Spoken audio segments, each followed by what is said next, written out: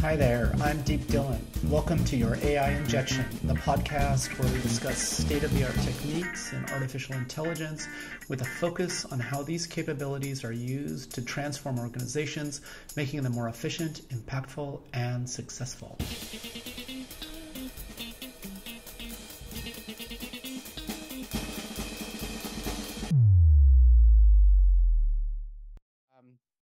Let's go. Maybe before we get started, Adrian, you can give us a little bit about your background. Maybe for the audience's benefit, you can say how you know me, and a little bit about your background as a product person, as somebody who's interested in AI, and then we can just kind of dig in from there. Yeah, sure. So like my AI interest was like, I don't know, like forever, right? Like that's when I was selecting colleges to go to. I'd read, Gödel Escherbach, and gotten really into like, hey, what could it mean for computational processing systems? And like, I was a big fan of Dan Dennett and thinking about emergence of consciousness from symbolic systems. So naturally, it was basically like Carnegie Mellon and Stanford that had these great kind of cognitive science meets computer science programs. I was all up in the symbolic systems. Designed my major in intelligent decision systems, so this is like the early 90s, right? And so it was a lot of, applied Bayes theorem and kind of, belief nets, influence diagrams, but also like, perceptrons and the early versions of, feed-forward neural nets and genetic programming, genetic algorithms and that kind of stuff. And then came out of college into Microsoft where probably for the first, 6 or 7 years, like a lot of the product stuff I worked on was kind of like being the geek that sits in between the research. Because a lot of the guys that I worked in Palo Alto got headhunted by Nathan Myhrvold to build MSR. And I kind of was not, like I had no PhD. I was into the stuff, but I was more like, I want to sit on the product side of the fence. And so I ended up kind of doing a lot of liaising and, kind of like trying to translate and massage customer requirements and figure out how we do this stuff. And so I did, and then that spiraled. So most of my stuff was in Office in the early days. Like I did the Answer Wizard, which I think most people probably think of Clippy when they think of that. Yeah, it's the first thing that went in my head. I'm like, a big clip. Right. Well, because we actually did the Answer Wizard in Office 95, and then we slapped the social UI on top of it in Office 97. It was a short gap, but like all that stuff in the Answer Wizard, like was, sort of simple natural language, bag of words, Bayesian inference model kind of stuff.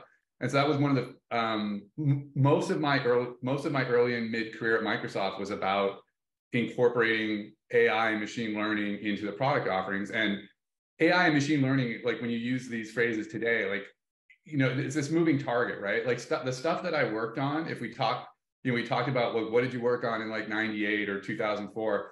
I think most folks today would go like, oh, well, that's not AI. That's just like a particular kind of directed search, or, like that's not AI. That's just, a statistical, propagation and it's just funny because where we are now with what we think of as AI and classification systems and, ANNs and all that kind of stuff. Like for the longest time, AI was basically just smart directed search, right? Like it was basically just searching through a hyperspace. Anyway, so.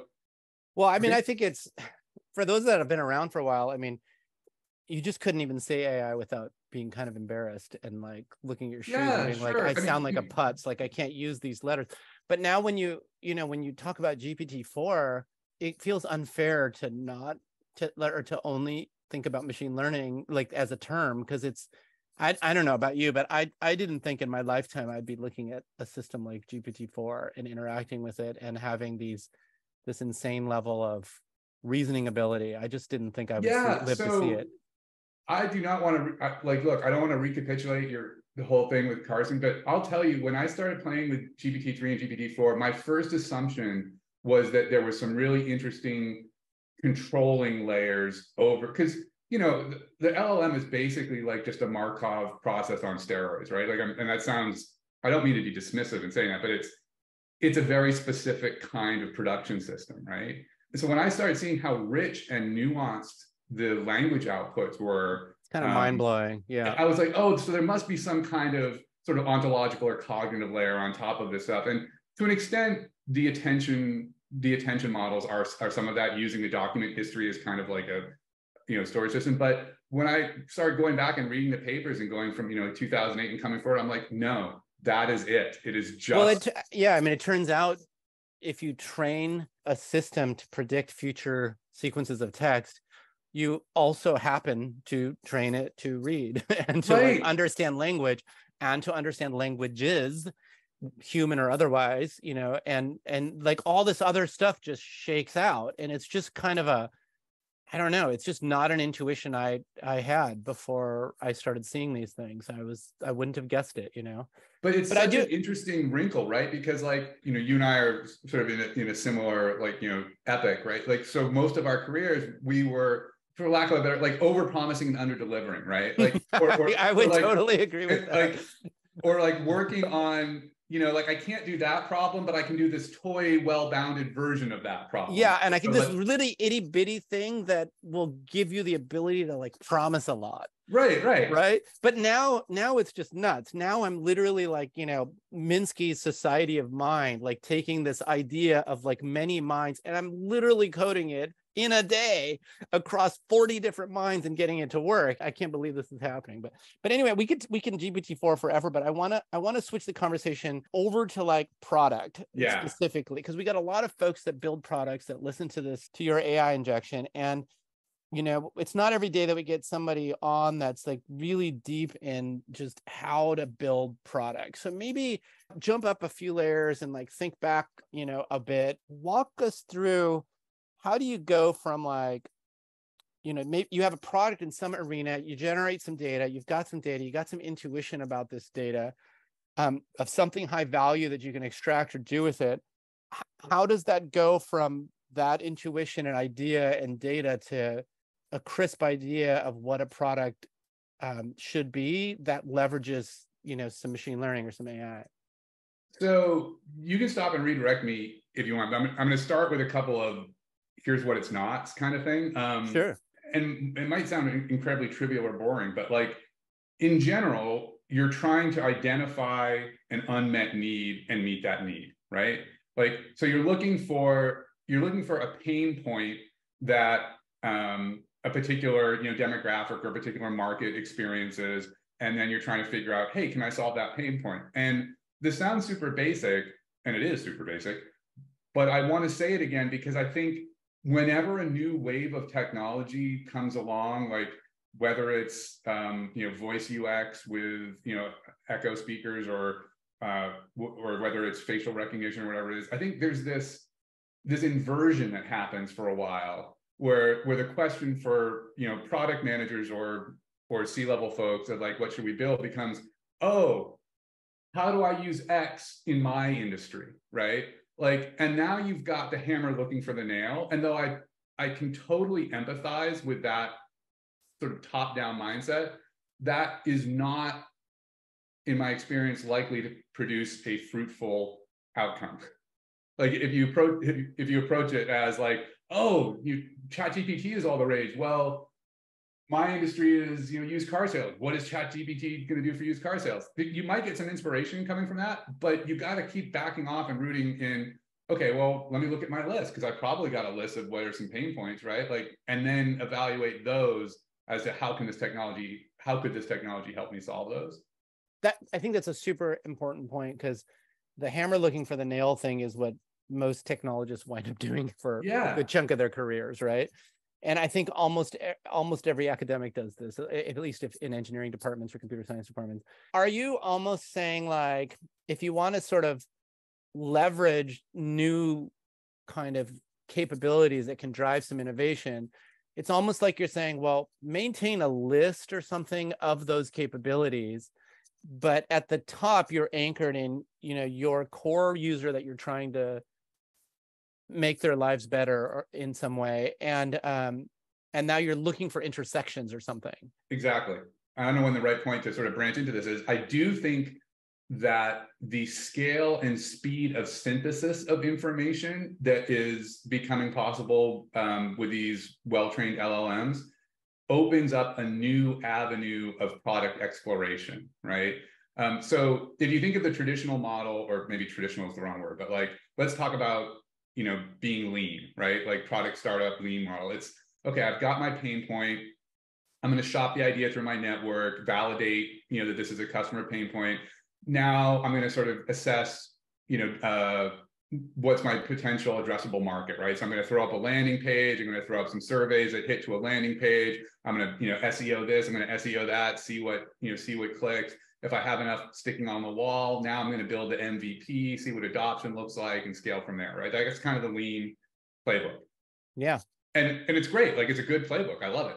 What you can imagine being possible with the scalability and of something like GPT-4 or its successors is you can fail faster on some of these ideas or some of these investigations you're doing, right? And so I'm going to get a little bit sci-fi here, but I don't think too much. And you could say something like, hey, based on available, very, Picard talking to, the ship, based on available demographic data, like, what's the approximate addressable market for, my idea of food? And what's the median income of consumers who would be interested in a food solution, right? Like data that might have taken you weeks or a month to kind of like corral and synthesize, you can get for the price of a question now, assuming that you can trust go ahead. So this is interesting. I want to make sure I understand you here, but you're basically saying use GPT to help you think through your product and your product planning process, and all the way down to the questions that you would have ran off before, like 4 months ago, and started looking for actual data. Just talk to it and start to get to it quicker. The short answer is yes, but I'm going to sort of hedge that with saying, like, look, if you're just, and this will get to I think we'll get to this all down the road about when we start talking about, who benefits from this stuff, who owns the models, who does LoRa's to, update checkpoints for the models and all that kind of stuff. But you've got to have the right data in there, right? Like, it's not magic. Like, the systems are great, but they're trained on what they're trained on. I think the scenario that I'm lining out here with you, and you follow up with like, okay, I'm, as long as I'm fleshing this out, and I'm thinking of doing a combinator, kind of, an incubator thing on it. Like, what Fortune 1000 companies would be interested in acquiring a food solution, and how would that fit in with their current product or services portfolio? The kind of stuff that you basically, you can think of it as a combination of market research and analyst report stuff that you used to maybe, slog through for weeks or a month.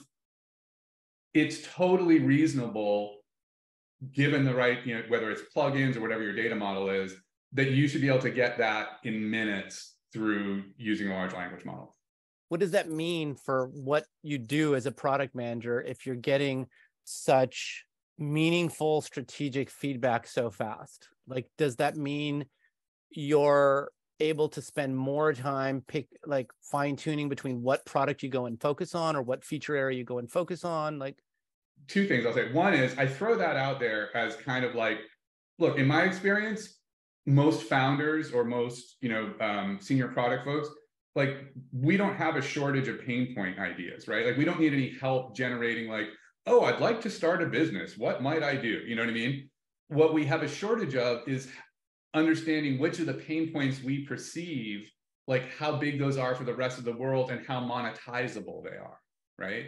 And so that's what the whole MVP process is meant to fast track is, yeah, you've got this idea, like, you're a parent, you've been watching how bad, Bark and Circle are for doing, parental control. And so you have this feeling that there's space in the marketplace for better parental controls for, net nanny kind of stuff. Great, that's an intuition you have, but now you need data to prove or disprove that intuition, right? I will make the assertion that a system like, whatever kind of oracular system you are trusting, it's never going to be able to tell you how to do the right thing or like how excellent to do it, but it will help you spot a bunch of negative paths quickly. And so you can fail fast on things that would be non-starters. Does that make sense? Yes, I think so. Have data, have a hypothesis on some high-value insights that, if extracted automatically, could transform your business. Not sure how to proceed? Bounce your ideas off one of our data scientists with a free consult. Reach out at xionics.com. You'll talk to an expert, not a salesperson.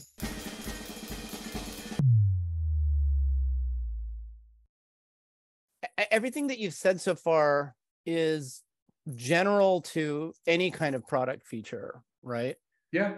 So where does the AI angle happen? I mean, like, one part of it is just literally using the AI to help you think about product. right. using the AI system for that.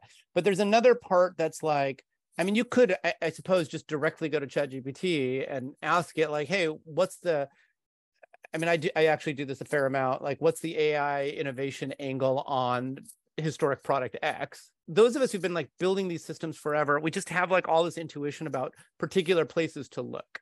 So for example, like the second I saw ChatGPT 4, I immediately thought, oh my gosh, there's going to be a new generation of customer experience things, you know, everything from like, you know, like, I think, you know, because you can just kind of immediately like clicks, but like other times, other ways to use AI ML is a little more nuanced. Like, hey, what can I forecast here? Like, what can I predict here that would be of value?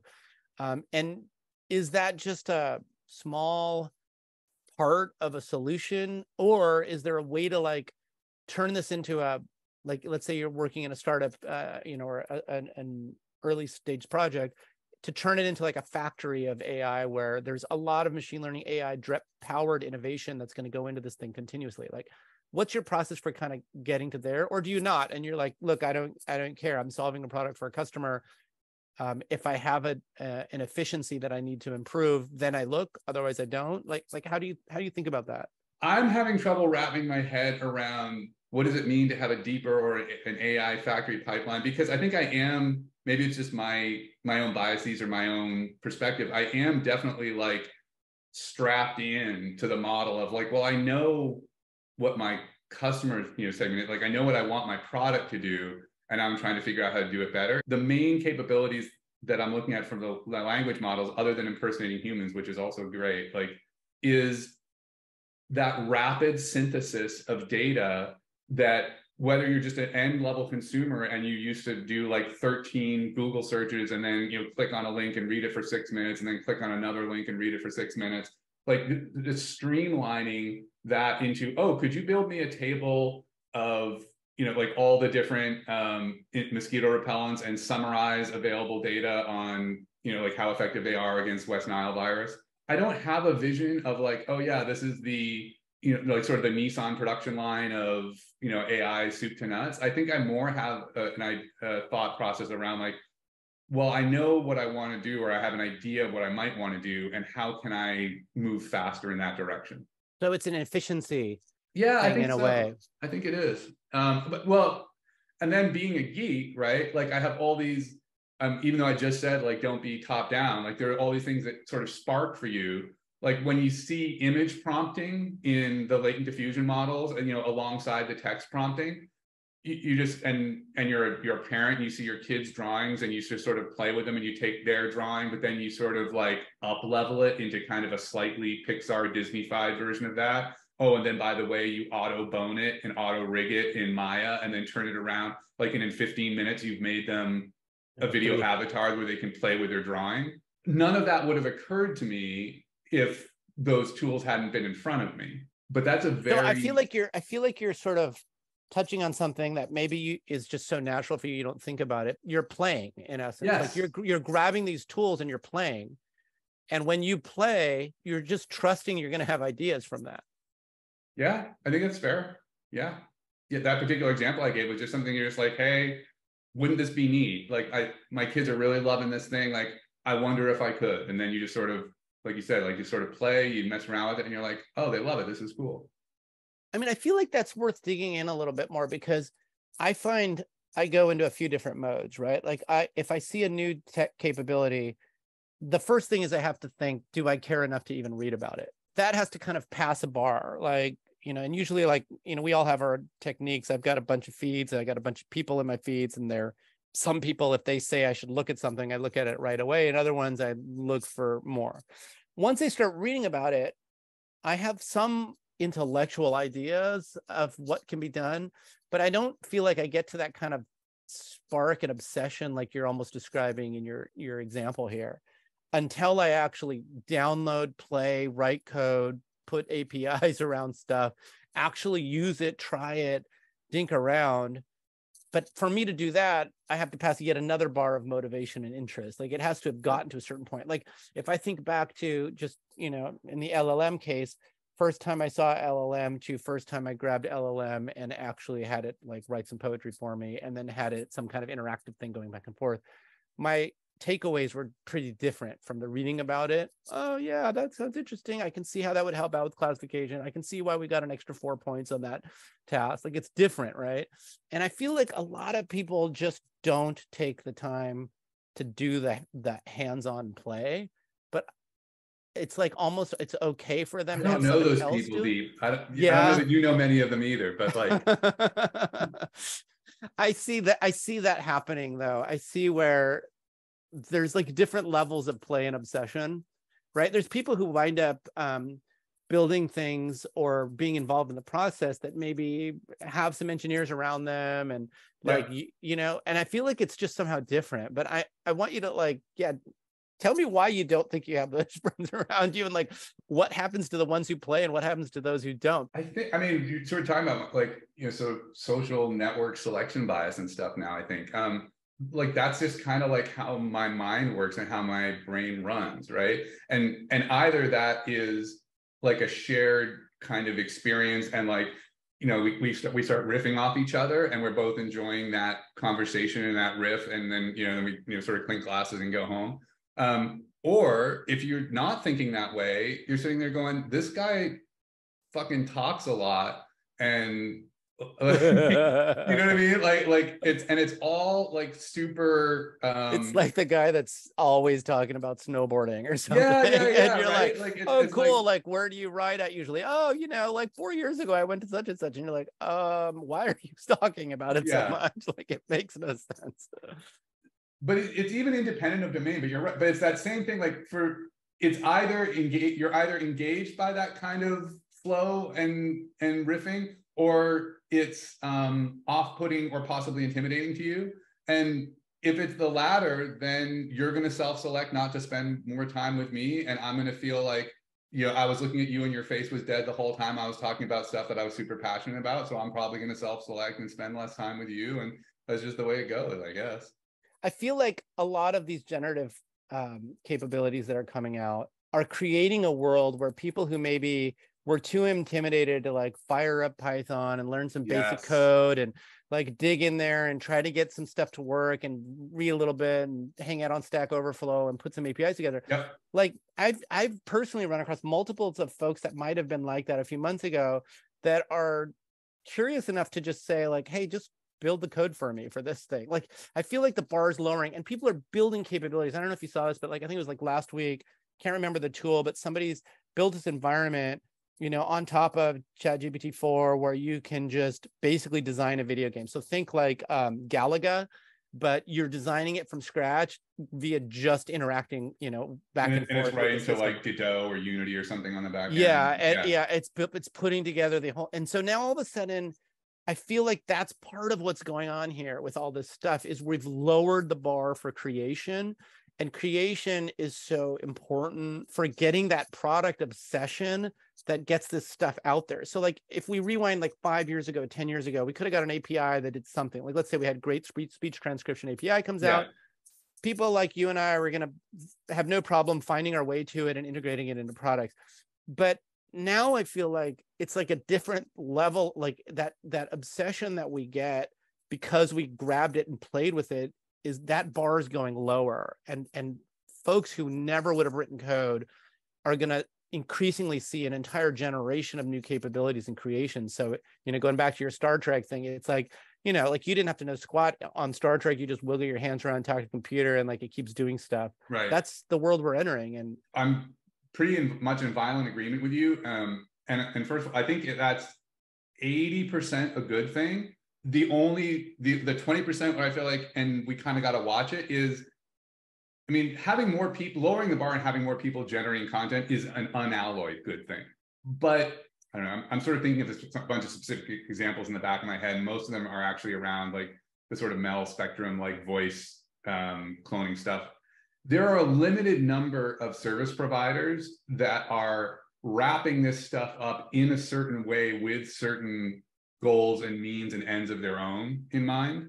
There are certain companies that tend to assume we don't want people to hurt themselves on the sharp edges of technology, right? And so we are going to make the product decisions behind the scenes to wall these things off or hide these things and play up and expose the flexibility of these other things, right? And the bonus is that makes it more accessible to a wider range of people, which is awesome. And the price is that they're inherently passing along their own bias for the direction and the use of the technology. But so that's my sort of slightly cynical caveat to the mostly optimistic message, which is that yes, the more power is being put in the hands of people who didn't have to, learn what like pointers or type safe programming was. It makes me think, do you remember, like, I think it was maybe 20 years ago, all of these fancy visual IDEs were like all the rage. This is like NetBeans, and I'm just all this, and people started talking about like, oh, everyone's gonna be able to write code, and you're just gonna have these visual things you're gonna drag and drop. And no, you're right. Like HP was hugely into that. Oh yeah, it was a big area. Sun put like tons of money into this. Yep. Microsoft put in tons of money into this, and I think almost universally at some point people realize like, well, yes, but it doesn't really take away the complexity. Like it just makes it harder almost. Like it's almost. Although I think so I'm game designer and game developer, and so I think that's a great genre where it allowed. So, for example, if you look at what Unreal lets you do, both with like shader graph and materials graph, and with the sort of visual programming language for the actions in Unreal, I think that stuff's awesome because it takes what used to have to go over the wall from a level designer to a software engineer and get baked into a release and pushed back, and become something that the level designer, because the interactions you're detailing there are more like timing things, like this button needs to be pressed and this button also needs to be pressed for this door to be open, and then that triggers this other event. And so I think there was some payoff in certain, I don't know what we call them, like subgenres or subsections of the market that was really great. And the shader graph is another great example. Like, who wants to learn a bunch of matrix transformations in order to develop an outline shader for your models? But when you can literally kind of stack them on top of each other, almost like filters in Photoshop, and see what's happening, like that's awesome. Yeah, I mean, I appreciate you pushing up back on that because you're absolutely right. Like, it's almost like you get this promising new big thing. Tons of people get obsessed with it. The vision gets overpromised. Then the pockets where it didn't deliver get slightly disillusioned. Right. But then there's pockets where it truly did deliver. But the reason I brought it up was not that so much as we've long had this vision of not having to learn low-level coding capabilities, but to be able to create, right? Like this vision's been there for decades and decades. And we've had limited successes here and there. And today, it's all about the text to coding kind of, I mean, a lot of that vision is also there, right? And I think there are going to be pockets, just like you're saying, that where it's really going to pan out. And there's going to be others probably where it really doesn't, like it's going to get oversold.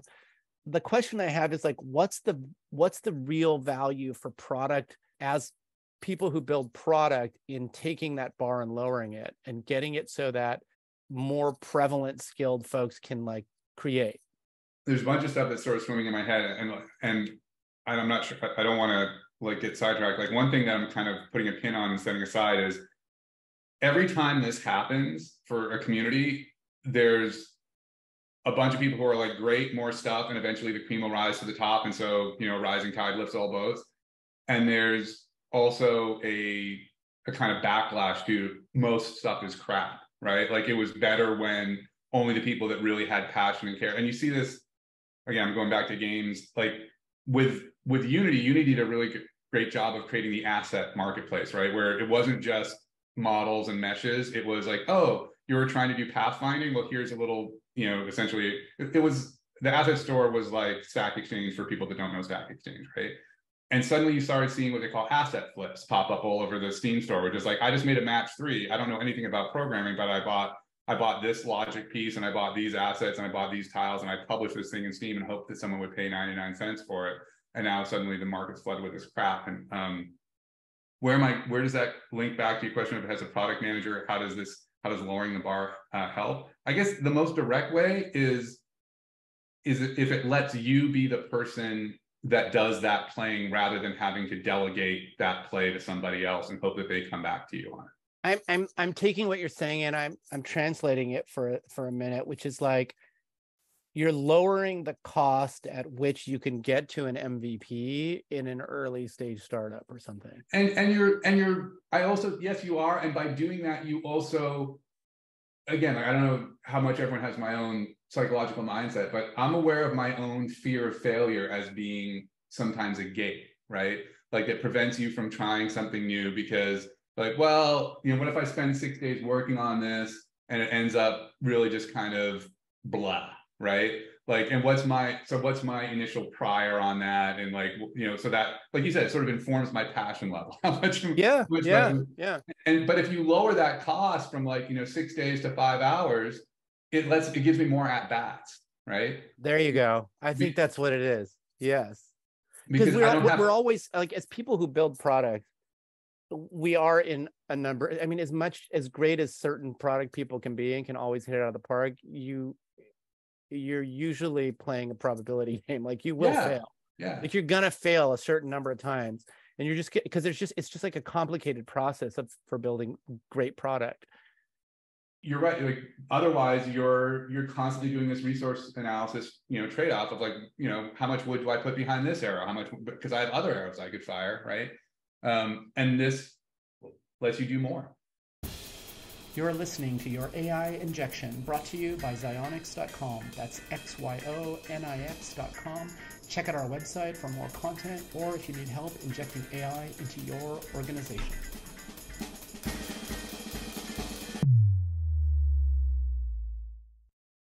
This is kind of an area in general that we see in tech, which every once in a while I have a conversation with somebody that's like not involved in the tech industry, and they're like, I don't understand. So this question, I'll throw it in the context of Twitter, but I think you could put it in the context of just about anything.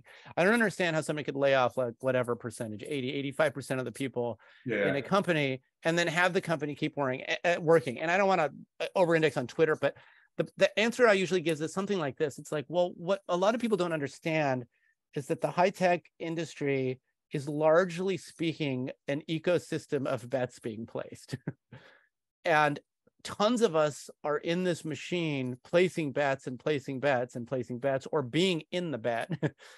And not all of these things are going to win. And in fact, the things that win can come from like an inordinately few number of people. So like, I think Instagram was like eight folks, that created at that time $3 billion in value in like, I think it was like 16 months or something. And later on, you can fast forward 12 years later, and there's like a tons of people working there. But generally speaking, that's largely what's going on, right? Agreed. I think, I mean, I don't want to like bring out all the old chestnuts, but there's also the pivot, right? Like the thing you thought you were building actually turns out, oh, it's really this other thing, right? Like I think Slack is probably the most overused example for that, but it's a good one of, we were just doing this as a means to an end, but it turns out this is the product, right? I'm kind of noodling on it, and I won't suck up too much time, but I want to go back to what we were saying about more at bats. And I'm thinking about a couple of things in my own personal experience. Like one was at Every, when we had curators who were helping the automated channel creation and sort of like, tuning it and teaching it. And I created this like really crappy, like Macromedia Flash tool, right? To be able to go in and like edit some of the channel definitions and play with the hero images and stuff. And just by doing that and reducing the task and like basically allowing the editors to directly access that stuff instead of having to, file tickets and push it through into a release, the quality of the channels that came out started being so much better because they could do it themselves and not have this high overhead cost. And then the other example that occurs to me is when in orgs that I've been in where people have done a lot of work of taking what's, some huge, massive collection of changed, SQL tables and putting a nice front end on it so that like marketing and product development people can easily pivot and filter through that data.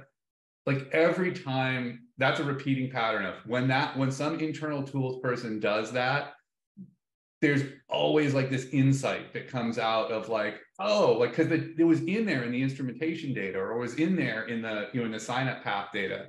but like, oh my God, all our major like we have like 80% conversion from people coming from this thing. Maybe this is where our market is, right?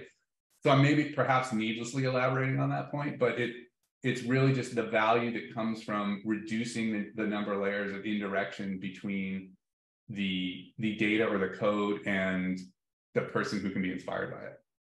That's interesting. And that goes back to our theme here, which seems to be emerging of pushing down the, I guess maybe the better way to say it would be like making creation more accessible or something. Yeah.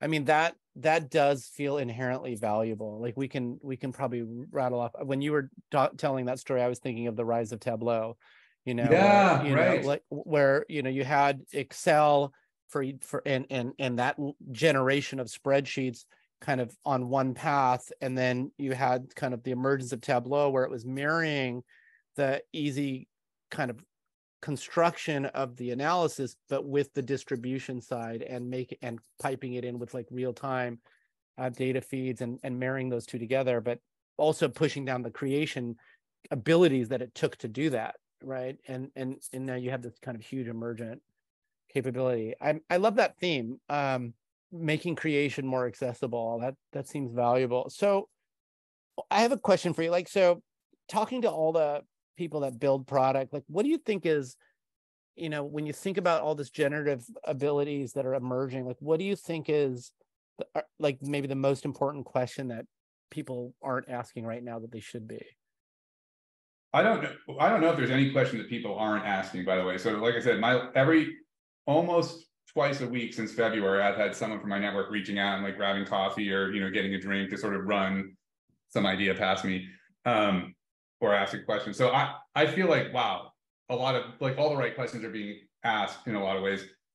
Let me toss out two kind of related questions. You tell me if there's interest in drilling down either. One of them would be to turn that around a little bit.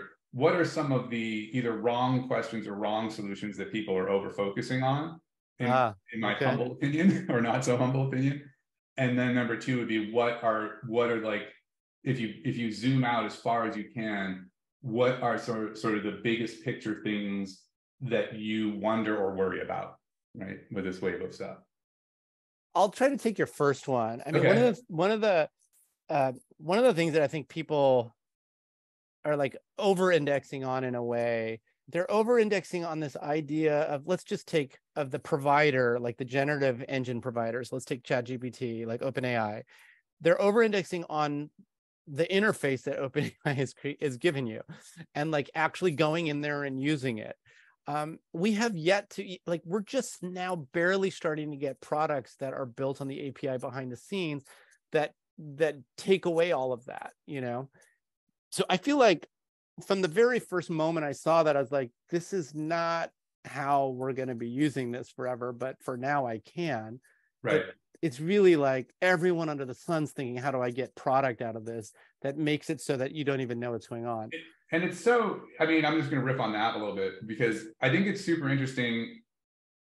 For example, there's going to very quickly, I guess it's probably safe to say it's already emerged. I bet there are a number of companies, and I don't say this based on any data of looking at LinkedIn. I just think that, so feel free to fact check me and prove me false. But I would not be surprised if already people were writing job descriptions for and hiring prompt engineers. Oh, right? No, this is a thing. This is totally a thing. So, like big bucks too, which blows my mind. Yes, but my 2 pennies for what it's worth on that is like, what an interesting job, but also what an amazingly short-lived window of opportunity there is for that particular profession. Do you know what I mean? Like, for some double-digit number of months, or if you're lucky, some medium single-digit number of years, that will be a need. But literally every day you go to work, you are literally training your own automated replacement, right? Like, and so maybe that's if you're okay with that and you get it and you're like, yeah, but in the meantime, they offered me, $135,000 in remote work, like I'll take it. That's totally cool. Like, as long as everyone's clear on what's going on. But I think you'll accidentally learn some other things too, though. I mean, like, you have to. You hope so. But like, I guess I look at that and whatever, maybe I'm sounding like super cynical, but I look at that and I think, yes, number one, that's a great, like, interesting opportunity for a very short period of time, right? Like, yeah, but that's always the case, isn't it? Like when the new thing comes, like when computer science came along, I guarantee you there were a lot of mathematicians that are sitting around like, whatever, like it's just a branch of math. Yeah, like well, it's just gonna, I think it will just grow out, right? Like, because prompt engineer will just be I mean, it might change its name, but because like once you got your prompt, then you're immediately confronted with the bottleneck of the constraints around few shot. You're like, okay, I got 1, 2, 3, 4, 5, 6, maybe 7, maybe 8 examples, and then next thing you know, you're fine tuning, and then once you're fine tuning, you're like, okay, I'm sick of paying, so I'm going to pull this stuff down onto my own hosted models, and like there's that whole trajectory, right? So let's, I don't, maybe you did for all I know, you did a whole separate podcast on this, but I definitely want to put a pin on, if you haven't, and come back to touching on the case of where for people who don't pay to train from soup to nuts their own, like, you know, $150 million model, how do you add competitive advantage or value? I totally want to talk, and literally, like, I've got it right here. AI moat ? This is like the biggest question I've been getting asked from our clients. Okay.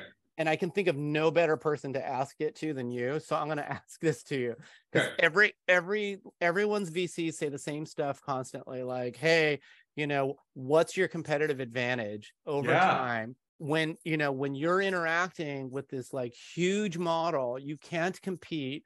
You can't build your GPT-5 like yourself. That's not what you're about. And those models are getting so good.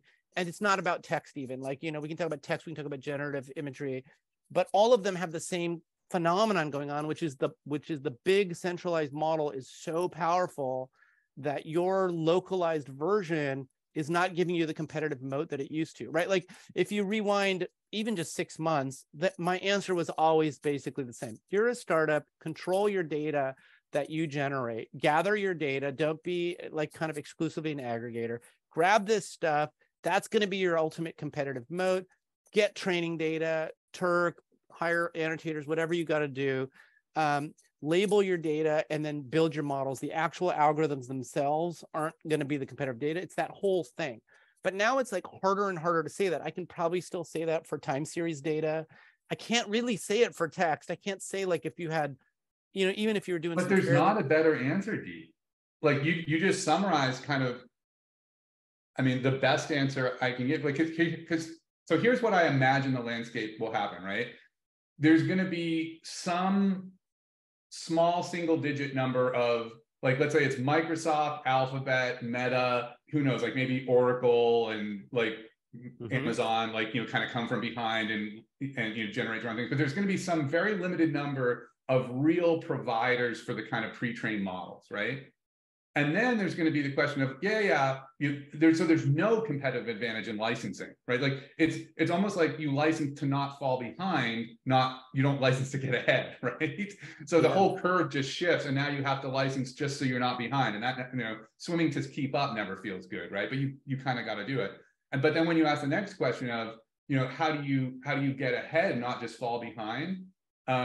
I think the answer really does come back down to like, well, you've got to have some unique data to offer for whether you're doing a LoRa or whether you're doing, you know, a checkpoint, or like, let's assume that you don't have the money or the resources to build the whole thing, but hopefully more of these low rank adaptation, you know, post-training models will become effective, and you can be really good at leveraging the data that you do have access to be better in this niche than someone who just takes this thing off the shelf and deploys it.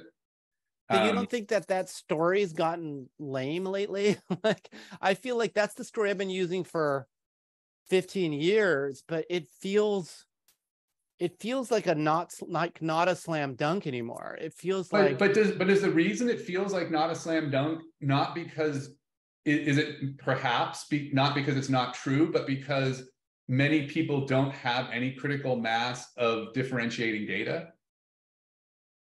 Or isn't that a great question? Sorry, like, or maybe another way to ask it. I mean, if you drill down into why does it feel lame? I mean, okay, maybe. Need help with computer vision, natural language processing, automated content creation, conversational understanding, time series forecasting, customer behavior analytics? Reach out to us at xionyx.com. That's XYONIX.com. Maybe we can help. Maybe that covers a few cases that were at the top of my mind, but maybe let me ask it this way. Like, does there even exist, like, let's take text, because I think the text is so much further ahead as far as these big models. In the case of text, does there even exist a corpus of data that you can like really, really train on where you can like outperform GPT-4 enough that it actually matters?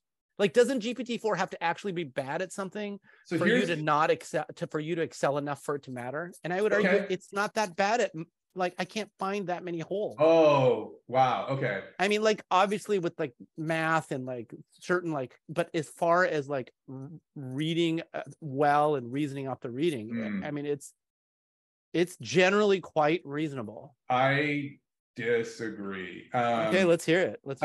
So first of all, like, I'm just going to do the caveat. Like, and yes, let's set aside all those things, you know, that actually require like an explicit computation model or the building of an explicit computation model. Although, sorry, I can't help but even mention, I won't drill on it, I promise. But like, when you think of the massive number of neural nets that you're training in all those different channels with all those different attention models, and they're all semantically opaque, it's not likely, but it is possible that some more structured representations are emerging there. But I'll set a pin on that and set it aside. As a user for this, for my own like hobbies and passion projects, right? I can tell you that if you're writing like some shit blog post on, you know, what are the top weapons to use in Counter-Strike, ChatGPT has nailed the bar for what you need to publish, okay? If what you're trying to do is something that requires a little more than just that, I don't want to say pablum, but that just kind of like blah level of, yeah, I strung some words together and it kind of is coherent and makes sense. For example, I am a D&D GM, right? And the number of hours you spend prepping for, you know, the kind of shit your players are going to encounter in, you know, in a given week for a session is a lot. And I would love if I could go to, you know, ChatGPT and say, hey, here's give me a really nice evocative description for like an underground cavern with a big, that has a big phosphorescent lake and a monster at the end. Like, give me 3 paragraphs on that, right? So that I don't have to spend, you know, probably 40 minutes like building it myself. And that is something that, I don't know, first of all, I don't know if there's a market there, but that's an example of what ChatGPT does not do well. All the shit sounds the same. It all ends with something, and it was a place where evil always dwelt. And you're like, I don't know what thing you're... But isn't that just a matter of like a few months? Like, as soon as we can fine tune on top of GPT-4, you know, you're going to give it a few thousand examples that are rich and colorful like you want. And then at that point, does your startup not need to like whatever you come up with a few thousand examples on top of GPT-4, it's not that much differentiation at the end of the day. It's not like the way it was a year ago where you've got, you know, your whole corpus and everything custom trained and all that, right? Like, you're basically still a GPT-4 dependent, you know? I don't disagree with you. And maybe the thing that we're just sort of arguing about now is, you know, how much like is the problem is the reason it feels like a lame answer because the amount of data that you're talking about feels like no kind of barrier. Because I think that's a huge part of it. You don't need, like, when you needed millions of examples for your deep learning model to do what XYZ, it felt like a great answer to your investors. Like, okay, that's a moat. But when you're talking about 2,000 examples, maybe 3, maybe 10, like, you know, and then maybe, okay, sure, maybe you go to 100,000, you get 0.5% more in efficacy. That doesn't feel like as strong of an argument. I feel like we're in empirical waters here, and I don't know what the empirical answer is, but so let me posit 2 different possible worlds of the next, you know, N months. Let's say my goal, for example, in this kind of realm that we're talking about is, boy, like the way Stephen King writes, or the way Guy Gabriel Kay writes, or the way, you know, pick your favorite author here writes, I want my stuff to be in the style of X, with the same level of fidelity that I could go to Mid-Journey and say in the style of NC Wyeth, right? And get those kind of brushstroke things. One of two things is true. Either I'm going to be able to basically provide 4 books, like 4 books worth of data points, and then boom, it's going to, my LoRa, my checkpoint is going to be able to produce that output. Or it's actually not, because the priors are so heavy in the huge corpus that it trained on, that shifting that momentum to have that kind of clausal structure, it's never going to do and but so from David. I mean, it will spit that phrase out, but it would never have come up with it. You know what I mean? Like from that David Foster Wallace example. And so either one thing is true. Either A, it will actually be like, and we'll all be like, holy fuck, the bar just lowered again, amazing. Or B, you're going to have to step back and think, okay, I'm actually going to now, in order to get the output I want, I'm going to need to train on not just the raw data. I'm going to need to mark my data up in such a structured way. Like I'm going to need to go back and do some NLP and say, what makes this style is this number of noun phrases, this is how often we ship character points of view, and you're going to have to build some, for lack of a better word, build some IP around the structure and the form of the data. And it feels like you're basically making, if I jump up a level from what you're saying, you're making the argument that people's tastes will get much more refined, and they're going to read closer and want more. I don't know that people's tastes are going to get much more refined. I think they are, I think this is what you pay advertising agencies a huge buttload of money for right now, is to get my product, make it sound hip and not like some idiot who tried to make it sound hip. I don't know. Yes, no, actually that example is really good, because, just do it is in our brains. It's so simple. Pretty sure ChatGPT, however good, would not have come up with that if we rewind back in time. Okay, this has been a super awesome conversation. I feel like we covered a lot of terrain. We're almost out of time. I'm going to leave us with one final question. Fast forward 5 years, everything evolves the way that you're thinking it does. What does the world of a product manager look like, specifically in terms of how it's different from today? I think we've both been in sort of content processing and, massaging and republishing kind of areas for a long time. And I think we're both very familiar with this idea of, curation as being a role, right?